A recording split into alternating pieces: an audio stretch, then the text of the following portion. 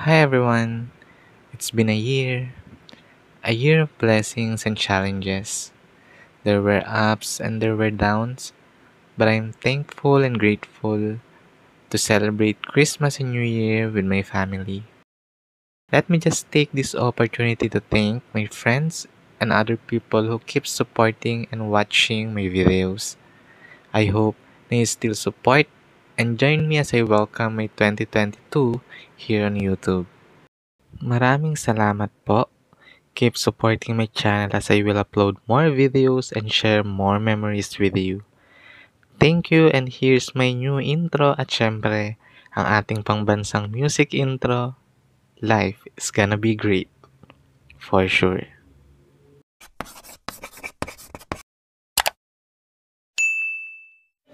Life is gonna be great.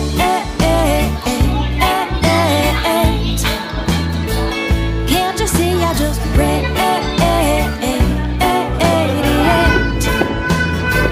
Now I'm dusting off my wings. Now I'm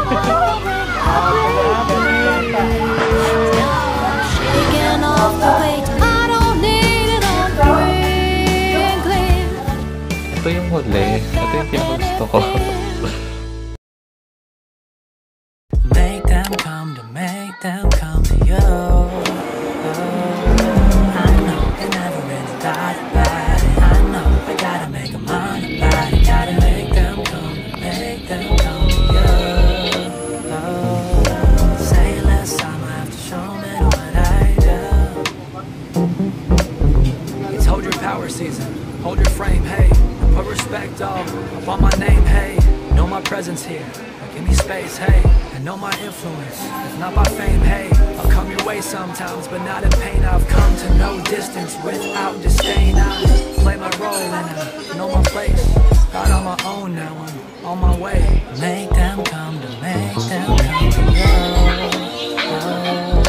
I know they never really thought about it. I know I gotta make them learn about it. Gotta make them come to you.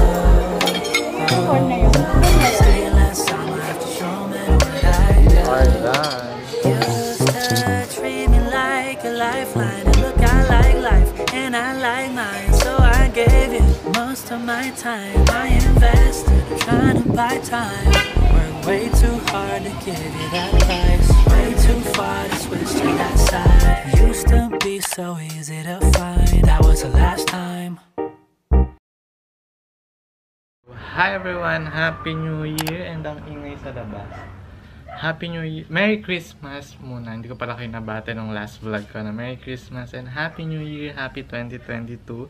And for today's video, let me just thank you again for a year sa panonood ng mga videos ko. Alam ko, some of you nanonood ng hindi ko alam. I think may mga nanonood naman siguro sa akin dyan na hindi vocal na sinasabi nanonood sila sa akin, pero I am really thankful na sinusupport nyo pa rin yung channel ko up to this day. Hanggang ngayon sa mga upload ko, nakikita ko naman yung number of views.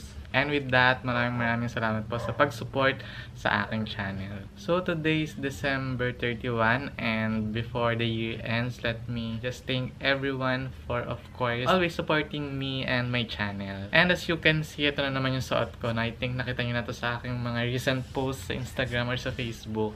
Because ito yung theme namin for today is mustard ng family ko. For picture taking lang naman. Kaya hindi na ako bumili. I am a proud outfit repeater po. So yan. Tapos naka-short na ako. Hindi lang kita. Bakit mustard? Wala lang. Kasi yun lang yung parang lahat meron na kami. Para hindi na rin gumastos, diba? So ayan. Again, Happy New Year po.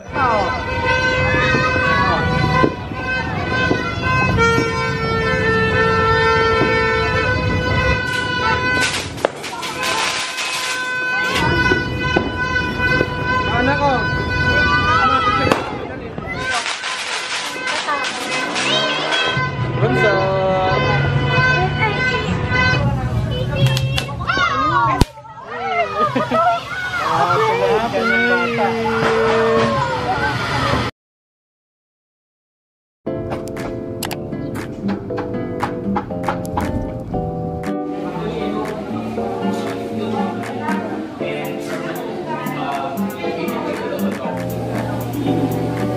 It is our set.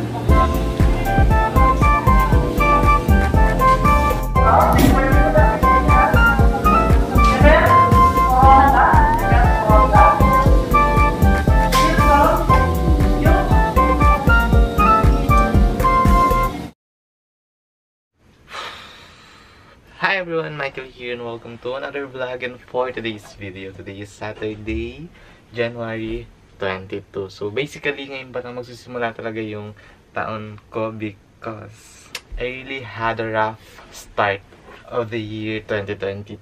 Ayoko na lang din talagang i-broadcast or sabihin into details lahat ng nangyari sa akin. And kaya rin ako walang vlog kasi hindi rin ako makagawa. Pero meron naman akong vlog nung Christmas at saka nung New Year. So, dapat i-upload ko siya dapat ng mga early January. Early of this month, dapat talaga yung upload ko. Something bad happened, so kaya di pa ako nakapag-upload and di ako nakapag-edit. So, I decided na I will just give you na lang a walkthrough ng mga nangyari sa aking year-end na napanood nyo na before this clip, for sure.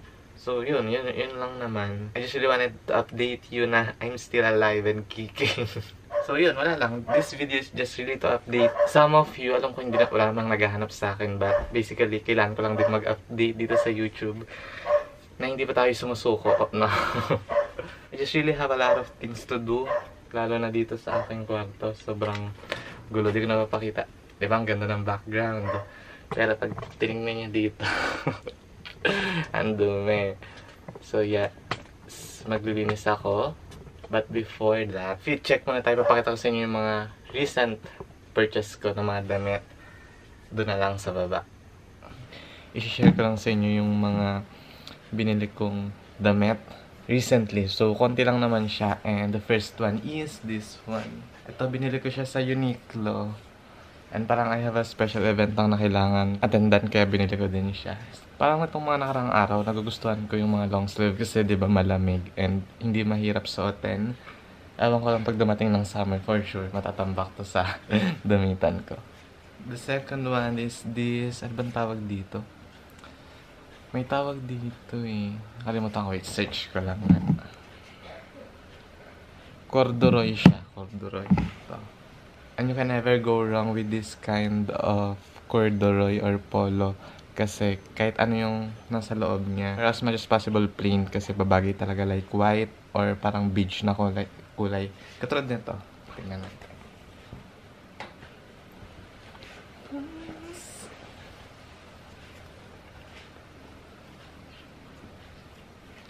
Yes, parang ganyan. Pero hindi siya bagay, no?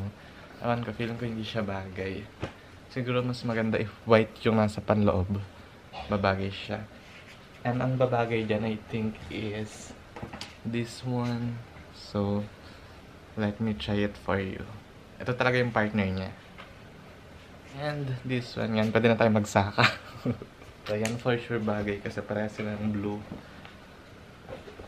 And plain yung nasa loob. Yan, di ba?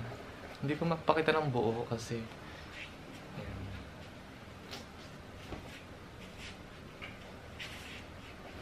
ito yung huli. Ito yung pinakagusto ko. Yes, ayan. Long sleeve din siya. So, yan. Long sleeve. Pero parang mas maganda if naka-unbutton yung isang butones. Naka-unbutton isang buton. Yan. And tuck-end. And the last shirt na ipapakita ko is a merch from a Thai series. Then, large Bad Body series. And super plain lang ng design niya. Actually, ang size ko is medium. Pero based sa tag nila, large. Pero sakto lang sa akin. So, let's see. Gusto mo yun ipa-transition. Lilink ko to sa baba if just in case gusto nyong bumili. Yan. Aside sa shirt na to, sa merch na to ng Bad Body, bumili rin ako ng friend unfriend na shirt. Ito, hindi pa kasi dumarating eh, pero binili ko na siya. Yan. And bumili na rin ako ng hobo bag. Bumili rin ako ng hobo bag. So, ito yung hobo bag. Ito namang merch na to is official. Binili ko talaga from Thailand. So, hindi pa siya dumarating. Medyo pricey, no? Medyo mahal. Tas medyo matagal pa siya dumating dito. Parang March or April pa darating. Pero, yun. In-order ko na and i-unbox ko siya once na na-receive ko na dito. So, that would be all. Lahat nung pinakita ko sa inyong shirt, tatry ko i-link dito sa description box below. So, pag nakita nyo, click nyo lang and kung gusto nyo umorder, just check out. You know? So, yun. Bili na.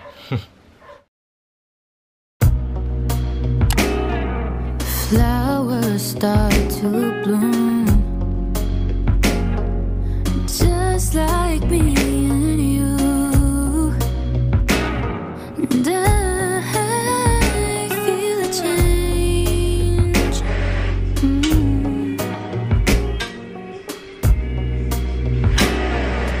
Letting the light shine in.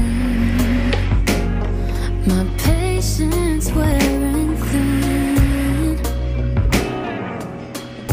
and it's so brand new.